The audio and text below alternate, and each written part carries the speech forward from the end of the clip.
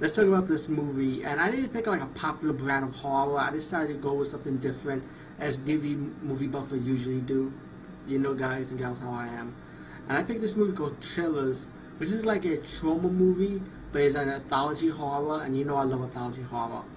And this movie is about these five people that like the bus stop. So they're in the bus stop, so they decide to tell scary stories, right? So then you have one story about a woman who met with this guy teaching her to swim. You have a second story with this kid, right? And him and his friend went camping with this creepy old dude, yo. The third story is like a woman who's in love with this guy, but he's a vampire. The fourth story is this guy who could bring back the dead. And the fifth story is this guy who tells about an Aztec god, like a Maya Inca god, like, and he's like a demon and stuff.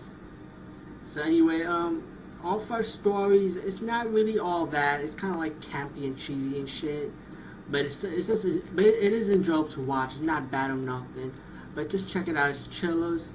Evil travels in many forms, even by bus, and it's part of Taxi Triple's Terror DVD set, and it's from 1987, and it's not rated, by the way, so I guess that's the uncut version. There's no kind of special features in this movie, by the way, but it is enjoyable to watch, so check it out. You can rent it and buy it if you like it.